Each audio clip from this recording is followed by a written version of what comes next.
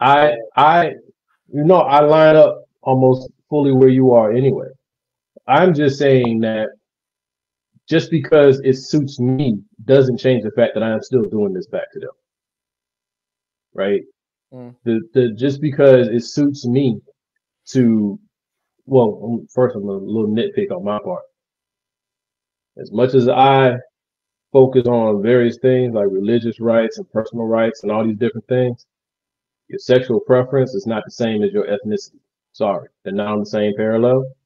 They're different things. Each very important, but comparing Asian to black, yeah, makes sense. Asian to Hispanic makes sense.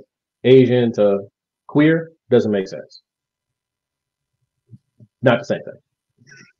So that's just my little nitpick there. That's yeah. Um, but I mean, I'm just saying like this is where we run into like that I don't know what the right term is, analogy or whatever that sometimes I lean on, where I say people don't necessarily want to eliminate the plantation, they just want to take control of it. You know what I'm saying? Like you just want the power. So the evangelicals is a stand-in for a certain type of white person in America. Because there's evangelicals all across the globe. They're not all white. They're not all American, right? But when we say evangelical, we know we are talking about a particular subset of white people in America. Similar to how when that same subset says Christian, they only mean white people, Yep. right? But that's not what all Christians are. But when we say to them, hey, you know, uh, snake charming is crazy, or if your child is sick, you have to let your child get medical care. You don't get to just call the town together and pray over it and watch the child die.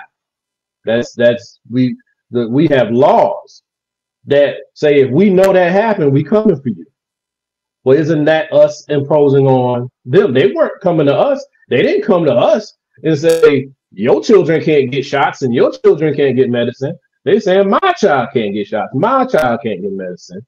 But we say, wait a minute, but now this is another person that's in play. And yes, you're responsible for that child. Yes, you have a lot of rights over that child, but that child is still a person. And you are denying this child the opportunity to get care that we know is available to him. So now we can arrest you, we can charge you, we can do all these different things. We're just changing perhaps the intensity or the level of the impact, but it's still the same game. It's still, I think I'm right. I have the authority. I'm going to impose that on you. And they're doing it in their own way. They think they're right. They have the authority and they're trying to impose it on us. And so we're fighting against each other. You know?